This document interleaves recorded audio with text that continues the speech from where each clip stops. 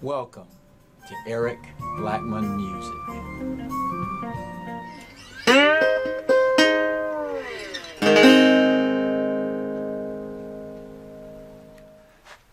Hi, and welcome to my Son House Delta Blues prep video.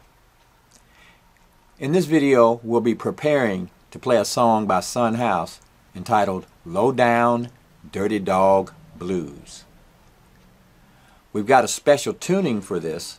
We're using open G tuning, which is D, G, D, G, B, and D.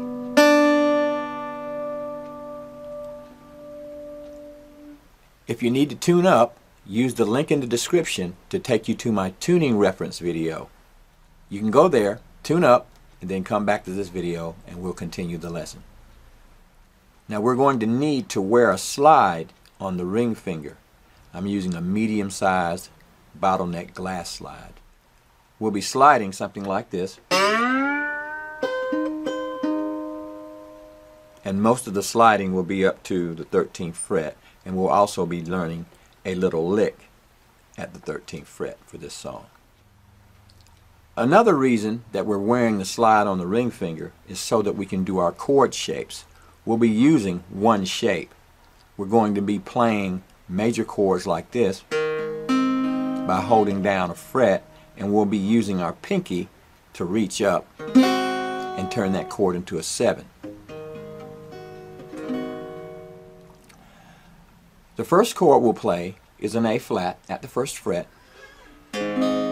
We're not holding down the low D string, and we're going to use the pinky on the high D string for an A flat 7 chord. A flat and A flat 7. We'll move up to the 6th fret for a D flat and D flat 7. And we'll move up to fret 8 for an E flat and an E flat 7.